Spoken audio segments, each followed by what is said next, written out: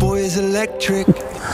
Hi everyone, welcome back for another energy related video. Today's video is my July energy update. So I'll update as normal the statistics towards the end of the video, and then in the middle I'll cover what the updates are for EVs, solar panels, home storage battery, anything electric, anything heating wise, anything that's going on in the home. I'll give you an update of that. But to start with, I thought I would cover something which is just sharing something that I encountered the other day. I was surfing the internet looking at YouTube channels and I came across one called MrBeast. I can't believe I've never heard of it before because the guy's got 100 million subscribers. 100 million. Now I must confess that the channel doesn't really appeal to me because it embodies everything I hate about the media these days. It's all about sensation, it's all about shock horror, and it's all about huge numbers and huge, you know, amounts of money. And it's the sort of TV that is compelling and people have to watch because of how extreme it is. But I just really don't enjoy that sort of thing. But it made me think about, what if my channel grew? What if this channel had millions of subscribers and I had sufficient money coming into the channel that I could do the sort of giveaways that this guy was doing? Well, you know, not to this guy's level. I mean, he was saying he's buying a private island and giving away 40 cars to a subscriber that was his 40 millionth subscriber, giving away $1 million, Teslas, Lamborghinis. The guy was into cars, no doubt, but into money and giving it away. And the more he gave away, the bigger the sensation, the more viewers that came. And it just made me think, if I was in that similar position, could I give away solar panels? Could I give away a whole solar configuration, a home storage battery, you know, multiple Tesla power walls? Could I buy all this equipment and give it away? Could I buy into an installation solar company? And yeah, I suppose it started to become a bit of a dream, thinking, you know, what would I do if I was in that position and that successful? And I wouldn't walk away from all of this, I don't think. I think I would invest in an installation company in the UK. I think I would buy in bulk solar panels and home storage batteries, things that I recommended and believed in. Not only would I test different things, but I would give lots away to people that deserved it. So a fantastic opportunity with YouTube channels where you can earn so much money, you can do a lot of good. And it just made me a little, I wouldn't say angry, but disappointed seeing MrBeast in a playground playing at it when he could be doing so much more with that capability. And that capability was something that I was a little bit shocked about. That the video that he did for the 100 million subscriber, it was a live stream video and he had 1 million people very, very quickly watching. 1 million people watching a live stream to say, look, I've got 100 million subscribers. And he was very impressive with how he was almost orchestrating, you know, and controlling his subscribers, saying, go up, up, up, more people subscribe, get everyone in your family to subscribe to my channel to get to 100 million. And then he was seeing it all go down as people were unsubscribing, having a laugh with him. And it just made me think about demand response at the time, that one person on a YouTube channel could have such influence to make millions of people do things. And isn't that what demand response is all about? Apart from it's not a single person controlling, can you all go and turn the kettle on because we've got too much energy, or can you go and turn your heating systems down a little bit because the grid needs a little bit less demand?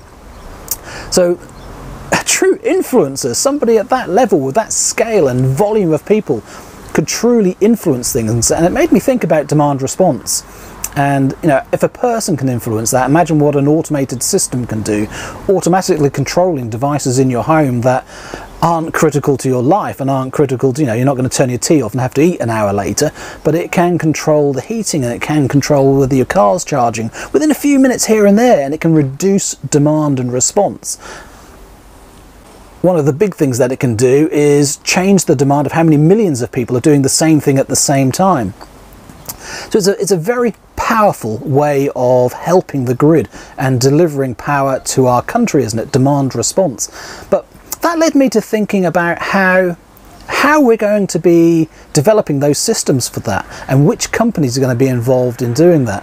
And it brings me back to my career as a mainframe technician. I used to run 24/7, 99.9% availability, high critical systems, banking systems that, you know, can't be down. If it's down for seconds, then people are worried about it. And we're talking about critical infrastructure here to deliver power in our country, and yet it's going to be run on Linux servers, Microsoft servers, support teams that don't work beyond 5 or 6 o'clock at night, small companies that don't have huge teams. Do they do disaster planning and disaster contingency? It's something I feared in the industry at the time when I was still working with mainframes. There was a desire to go distributed, a desire to go with small Linux and small Microsoft servers, because the keyline figures for a Microsoft server are only a few £1,000s. The headline figures for a mainframe were millions. So of course everyone thought that it was the right thing to do to buy these cheap systems. Yes? So from my experience, I was concerned at the time seeing all the companies and pressure from executives and consultants to get rid of these large, robust, reliable systems and implement these smaller, less reliable, but easy to replace and cheap in theory systems. And that's what I see today. I start to see and worry about critical infrastructure being run by less professional, less robust, less reliable systems and teams and people, because the whole culture is about it's easy to replace. And there isn't as much, I don't think, design that goes into these systems, looking right from the beginning how they're going to handle millions, how they're going to handle huge volume, how they're going to handle contingency, and how to separate and design from an efficiency point of view the systems.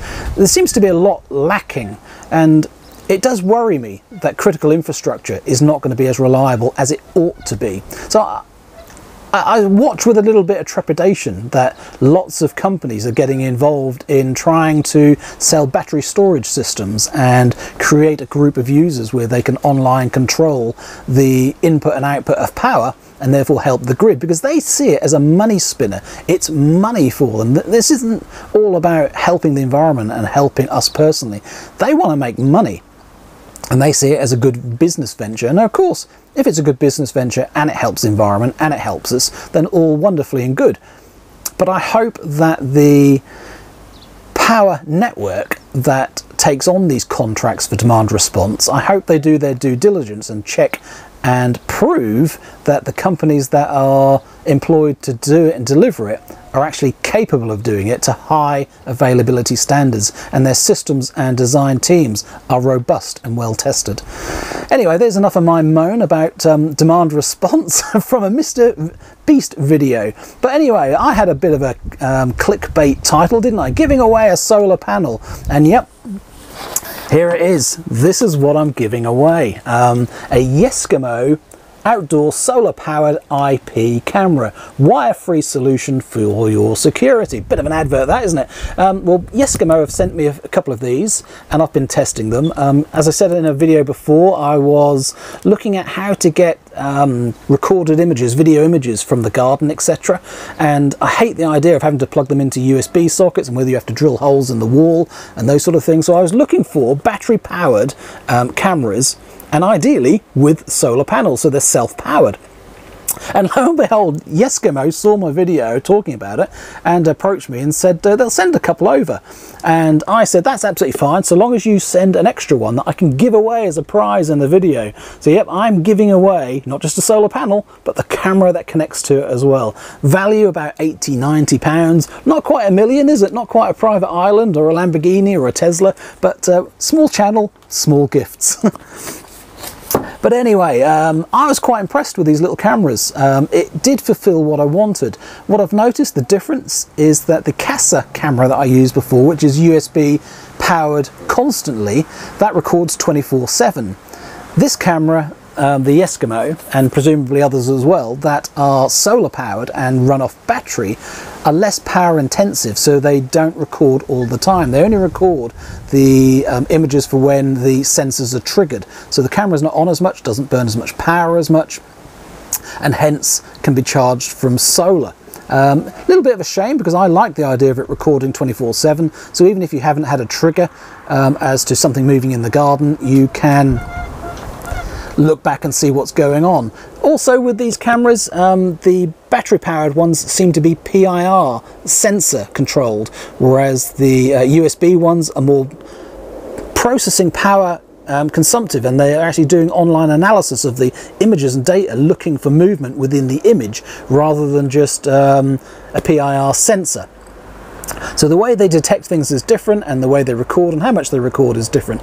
But the HD quality of the images I thought was okay. The nighttime quality, I don't think you'd pick out facial features at too big a distance. They didn't seem too good, but I guess that's the nature of filming at night and night vision. But you can certainly see what's going on. The sensor did pick up movement. It picked up a cat in the garden. It picked up birds going to the bird bath. So as an outdoor camera for wildlife, it was very good. There were some nice features where you could change the notifications on when it did trigger to be only when human-based movement occurred, which I thought was quite interesting, and the sensitivity of whether you'd get more notifications in recording images or less, that seemed to work quite effectively as well. So overall, I think this Eskimo was quite a good camera. I think they're much of a muchness once you get to HD quality, and once the sensitivity is going to pick up movement okay. It did all of that absolutely fine. The solar panel just comes with a USB cable on it, so I actually tested powering an old Android tablet that's USB, and that worked as well. So the solar panel is useful for powering anything that needs just a USB power, and the amount of power it provides seemed completely adequate. I had no problem with powering the camera 24 hours a day. Okay, it's summer, we've got long days, but I've pointed the solar panel quite eastward, so by the time the sun's in the west you don't get a lot of power. But I've had no issues powering it at all. So these cameras can be mounted anywhere in my garden. And there's a long enough cable that I can point the solar panel where the sun is and point the camera perhaps where there isn't. So I'm probably going to move it to the end of the garden and mount it in the tree. Mount it out of sight, but looking back on my garden and looking back on my house to see what's going on. And it's that sort of camera that I wanted. I didn't want one where I'm drilling holes into the house and looking outwards. I wanted to look back at the house. Okay, and finally, how are you going to win one of these? How am I going to choose which one of you, which one of my great subscribers I'm going to give out this camera to? It's boxed, it's brand new, it's got everything in you need apart from an SD card. It doesn't come with an SD card, so you will want one of those. I've only got a 32 gigabyte SD card, mini SD card, micro SD card, that's what they are, isn't it?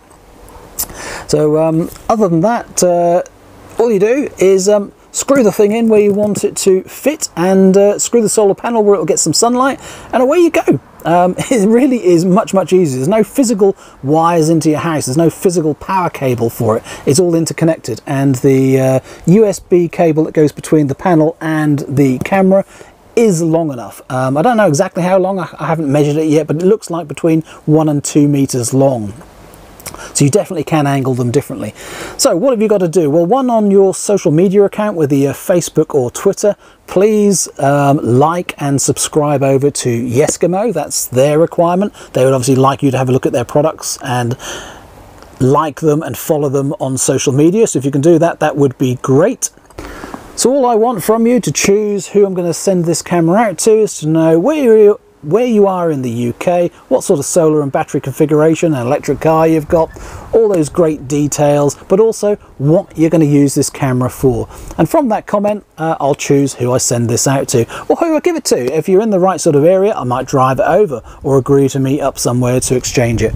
So yeah, if you want to meet the EV puzzle and receive one of these, leave me a comment in the video below. Thanks for watching, and hope you really enjoyed that. There's lots of really good stuff coming. I can feel that this journey of using just electricity, my strategy of getting rid of gas, getting rid of oil, diesel, petrol, and just using electricity, but then generating all my own electricity, that strategy is just paying dividends so well at the moment, to the degree that I almost feel embarrassed. There are occasions I do feel embarrassed, and I feel like I can't comment on social media about how low my bills are, because there are so many people with such crippling bills at the moment, thousands and thousands of pounds, where last month my bill was a tenner. It's it's embarrassing, isn't it? It's very difficult to get it across in a way that I want to, which is not ha ha ha, look at me with cheap bills and you haven't done this and look at you and all those sort of things. It's not like that at all.